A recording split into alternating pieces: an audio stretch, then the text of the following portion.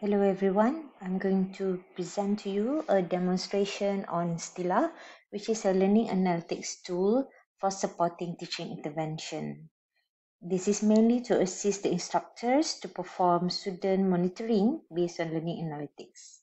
There are several objectives of STILA, which are first to identify students' learning engagements weekly based on the events that the instructor have created in the LMS, the Learning Management System. Second is to identify the student performance in according to the CPS, whether they have strength or weakness in each of the CPS. Third is to categorize the students' learning preferences based on their temporal access to the LMS. To identify the students who are below or above class average, to identify relationship between the access to the LMS with their performance, and to recommend the learning interventions based on the student's performance in the CPS. This course the STILA has been built based on the course on data mining in FSKTM and developed using Power BI, Microsoft Excel, RapidMiner, and Python. And there are 5 dashboard pages altogether.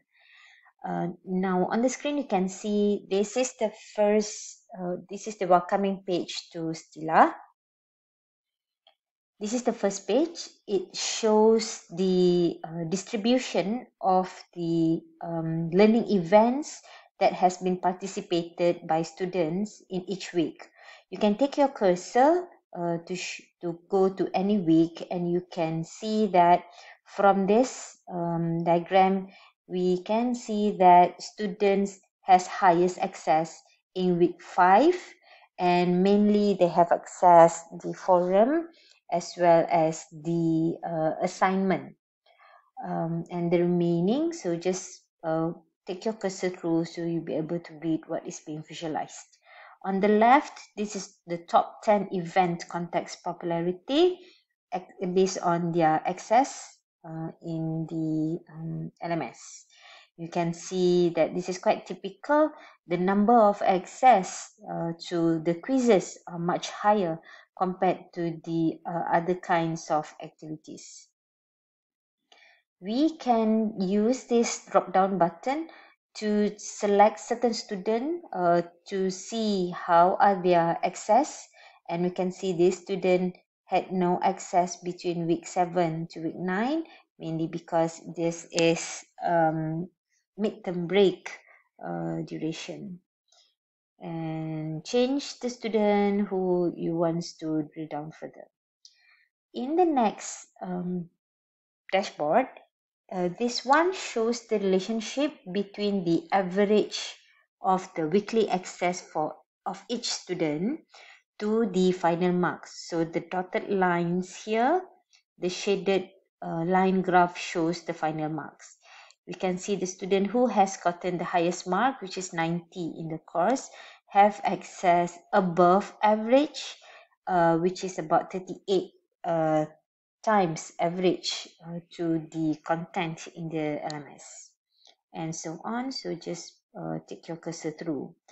The bottom side shows the student who have access below the average and who have access above average. Let us first look at the students who have access above average. There are 17 students who have access above average, and we can see that their marks are quite good from 90, and the lowest is 71.95. But these students have access above average. Students who have access below average, this has the content here has been sorted according to the student who has the lowest mark. So student number 39 have the lowest mark, which is 71.3, and have the access below average. So specifically, student number 39, as we show here, access only 11 times to the course, and he gotten the lowest mark, which is 71%. But the student who have access below average, the highest mark that this student in the group managed to score is 88.57%. So student 3. From this, we, as an instructor, we can do several things. For example, to identify whether the approach that we use to score the student can be continued for the next semester.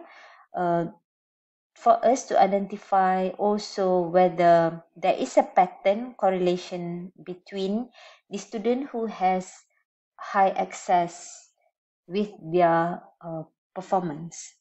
However, we need to be careful of other considerations like their challenge to access the system, availability of infrastructure, and other relevant matters.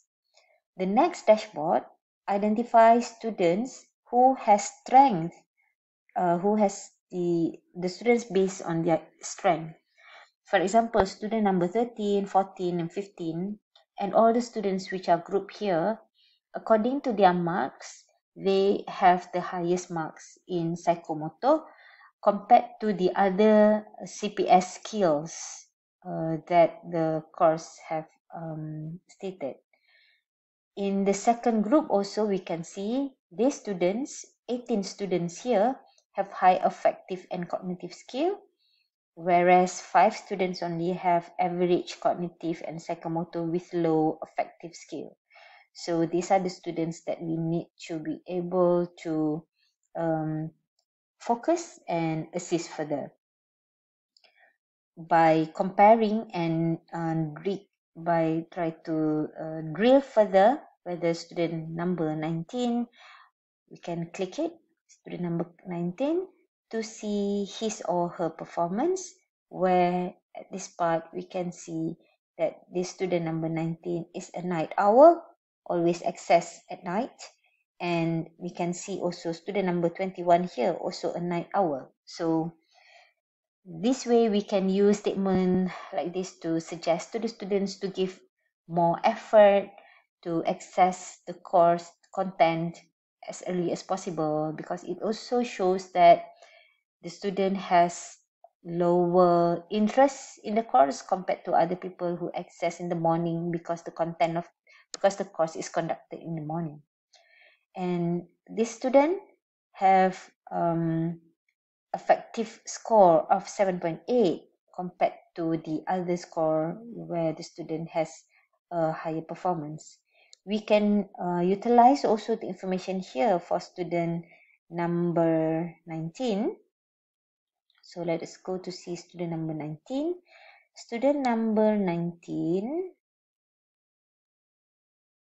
here we can change here, but it will take a bit of time.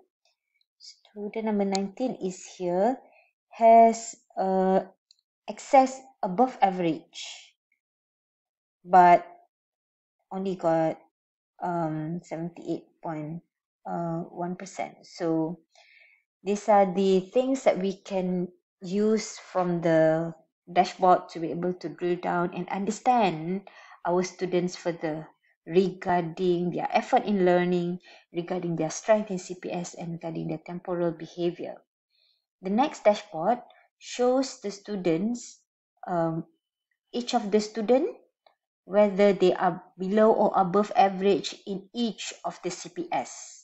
So, for example, if we choose student number 19, we can go to student number 19. Let's say the student we want to help further. This student is below average for affective, for cognitive, and for psychomotor. So that means the student really needs help, and STILA guides you on which students need help and which part exactly that the student needs attention. The final dashboard is showing the recommendation based on each of the students' performance. For example, if they are weak in affective, so the recommendation is to work on collaborative learning with their peers through buddy system.